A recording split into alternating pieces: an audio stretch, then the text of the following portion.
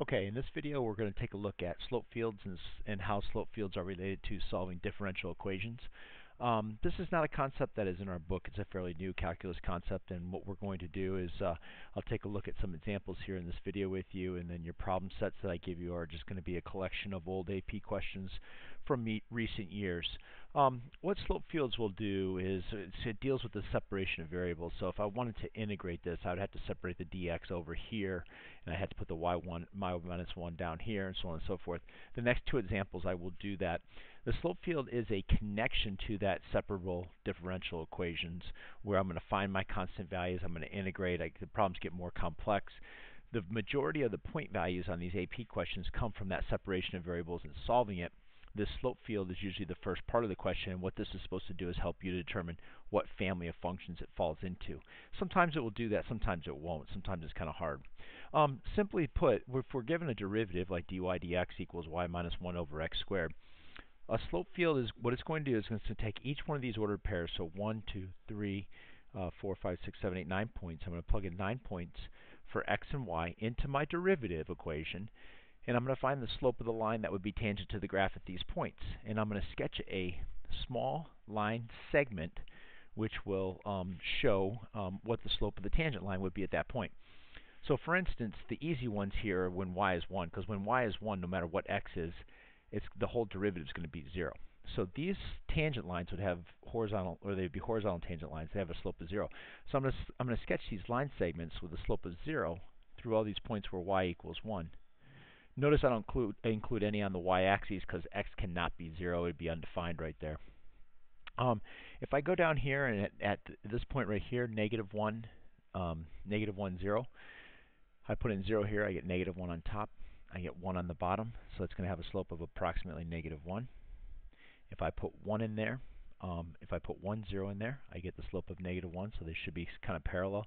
They're not going to argue with you about whether this line segment is parallel to this line segment, but they should be close.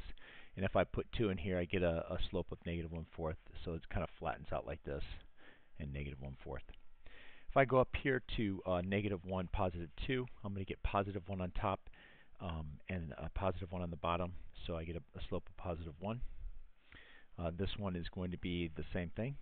Again, sketch it so it kind of looks the same.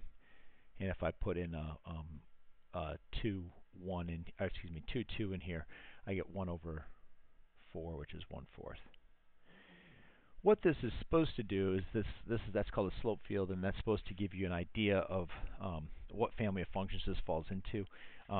I would argue that in this particular case you wouldn't really be able to tell, but nonetheless, that's what it's supposed to do. The second parts of these problems would then give you information about the original equation. You separate your variables, you integrate, you find the constant value, so on and so forth. And in my next couple examples, I'll go ahead and do that, but this is just the slope field piece of it. On my second example, what I have is this. This is an AP question you can see from 2005. The derivative given to you is negative 2x over y. For my slope fields, I'm going to go ahead and plug them in here. If I plug in this point right here, which is at negative 1, positive 1, I'm going to get positive 2 as a slope. If I plug in negative 1, positive 2, I'm going to get 1 as a slope. Over on this side, this I have a slope of negative 1 and, excuse me, negative 2 and negative 1. This one has a slope of negative 1, and it's going to be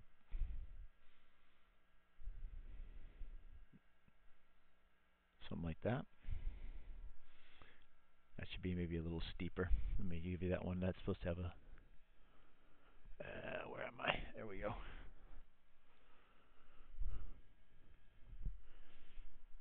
That should have a slope of 2, negative 2, sorry. And then this one should have a slope of negative 1,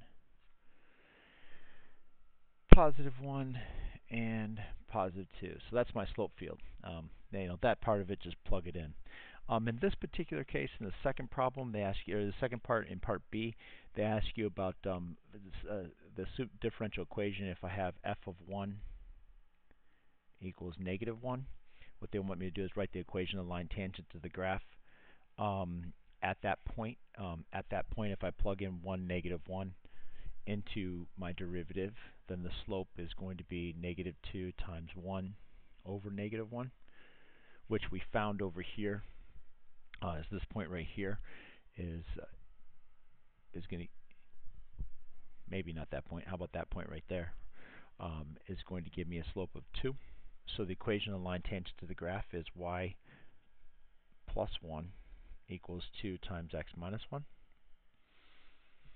And then the second part of that asks you to approximate f of 1.1. Remember from our first semester, you just plug in 1.1 right there. It really doesn't have to do with what we're doing currently, but just so you can see the scope of the problems. So you get y to be about -0.8. And then this last piece is the separation of variables, the f of 1 equals -1. We're going to keep with that. And if I take this and I separate my variables similar to what we've done in previous sections, what's going to end up happening is I'm going to end up, let's just write it down, dy dx equals -2x over y. Bring the y over, bring the dx over, so I'm going to write it as y dy equals -2x dx. Integrate both sides. On this side, I'm going to get y squared over 2 equals -x squared plus c. If I plug in my point now, if I plug in -1 here, I get 1/2 on the left side, and that equals -1 plus c. So my c value is 3/2. So the solution to my differential equation then is going to be y squared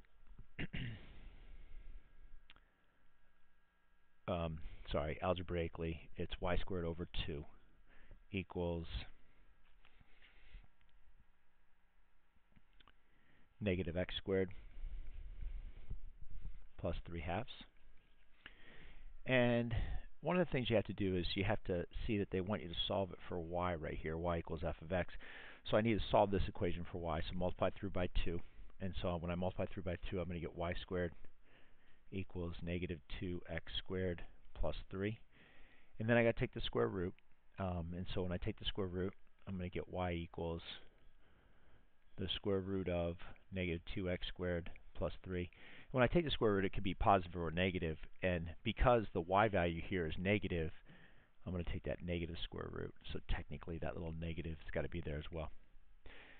So slope field, and then really the two pieces that we're currently working on, slope field and then solving the differential equation.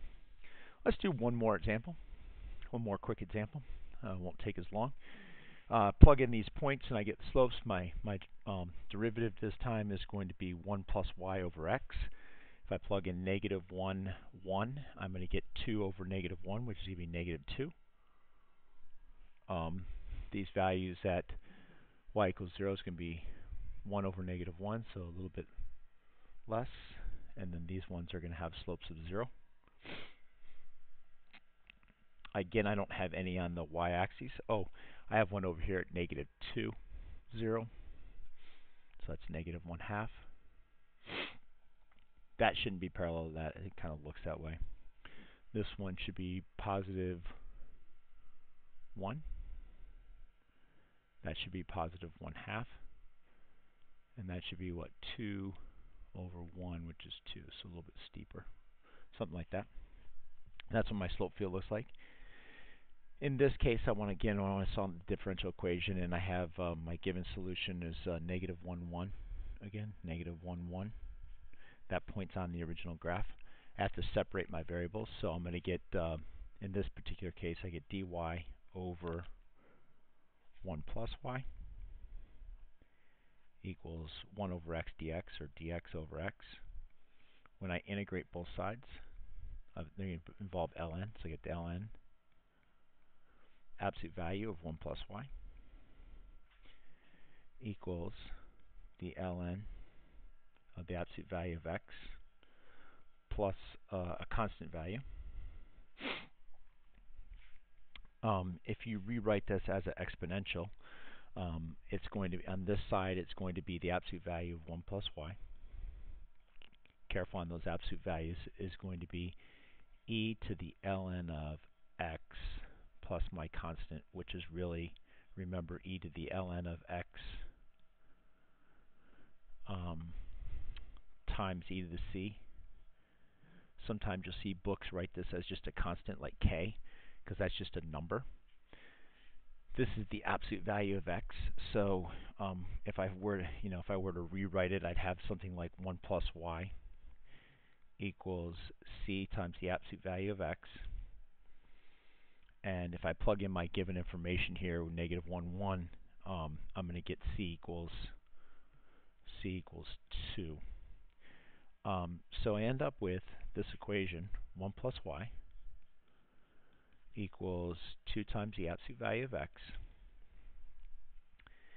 And I move that 1 over, and so I had to solve it for y. So I get y equals 2 times the absolute value of x minus 1. And this is for all values, and they ask you about the domain of this function. This is for all x values when x is less than 0. So my domain on this is when x is less than 0.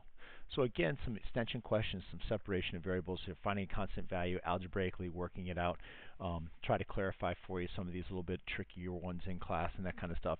But the idea behind this is sketching the slope fields. These should be very easy. These are not hard. Separate the variables, take the correct antiderivative, plug in your initial given information, and find your constants.